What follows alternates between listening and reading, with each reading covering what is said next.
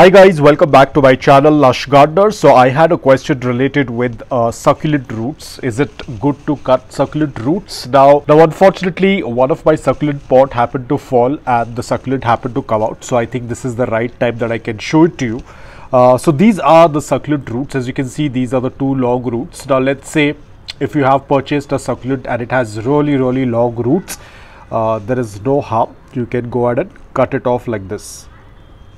Now I'm not much worried about it because you can see it already has ample amount of roots, but even if it didn't had, I can go ahead and trim off the lower roots. There is not much of an issue. A lot of people do cut it off. In fact, a lot of nurseries or websites, when they tend to get new succulents, they tend to cut off a lot of the roots and let the succulent put out new roots. But you have to remember, we are getting into the summer season. In some locations the temperatures can rise really high, so I would say at this point of time don't do it. Probably once the temperatures get a little bit cooler, that's when you can do this cutting.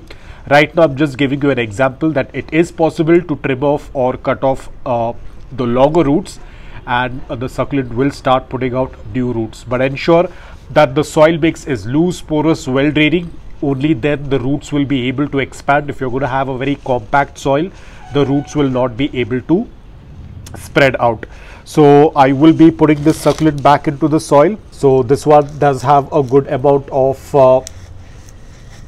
roots, so I'm just going to push it into the soil. Now the same thing, we have cut off certain part of the succulent, so we cannot water it right away. We will have to wait.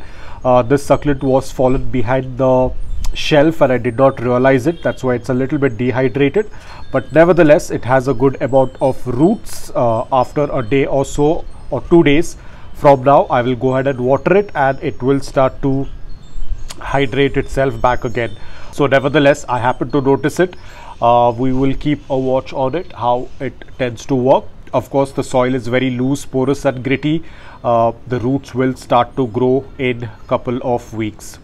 So that's about it. Don't be worried. As I said, you have to check your environment. If it is not too hot, you can definitely trim some of the longer roots, not all of the roots, some of the longer roots, and then the succulent will generate a few new roots.